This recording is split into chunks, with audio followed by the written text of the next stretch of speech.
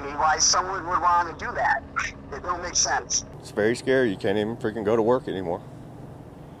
People running for the exits, a SWAT team bearing down a gunman taking his own life inside a Ford plant. We're learning more about what led to a disgruntled employee bringing a gun to work, then killing himself at Ford Woodhaven stamping plant this morning.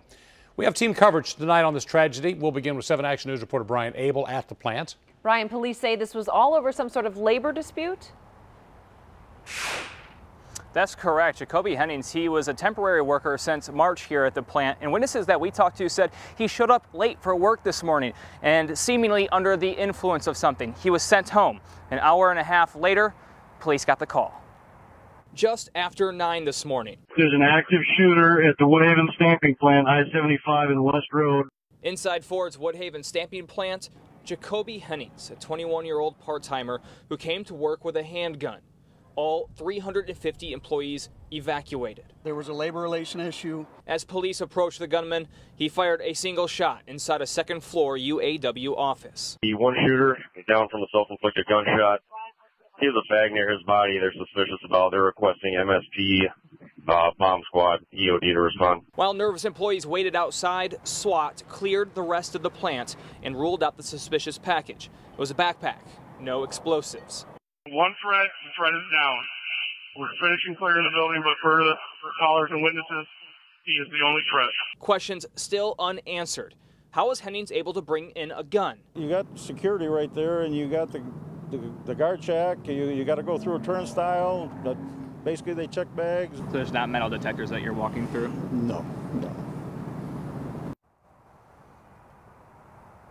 Now, we've been talking with some of Hennings' co-workers who say they are shaken, but not surprised by what happened. Why? That's tonight at 6. For now, reporting live, Brian Abel, 7 Action News. Brian, thank you for that live report. Let's go to 7 Action News reporter Naya Harden, who spoke with some of those frightened workers inside that plant. And given all that's happened lately, that had to have been terrifying for them. It definitely was, Stephen. I can tell you right now that this is all happening all over right here.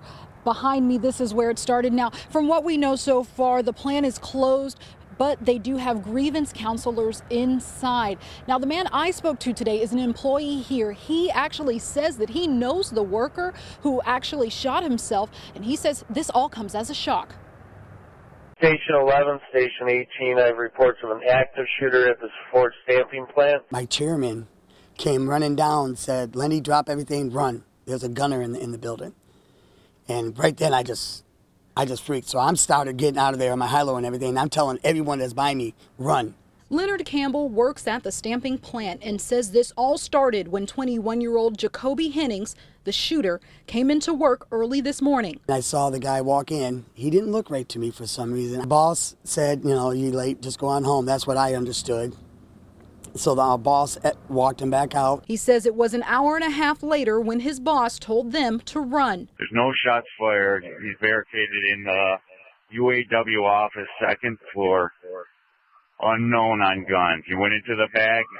Security bolted out of the office. I was scared to death. I'm not going to lie. I was worried. And there was people hugging and crying and that. We was all scared. We didn't know what was going on. Okay, one threat is down. Employees later learned Henning took his life. Control these guns that people are getting so damn easy, excuse my language, but it makes me mad. Ford released a statement saying our deepest condolences go out to the family, friends, and co-workers of the Woodhaven stamping plant employee who lost his life at the plant today. Grief counselors are on site and production is canceled for the remainder of the day. A job ain't worth it. If you're going to get fired or something, no job is worth taking your life.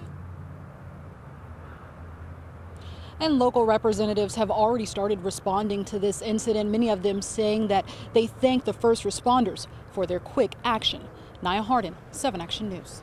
All right, Naya, thank you for that report. You can see a timeline of just how the Ford plant shooting unfolded from beginning to end.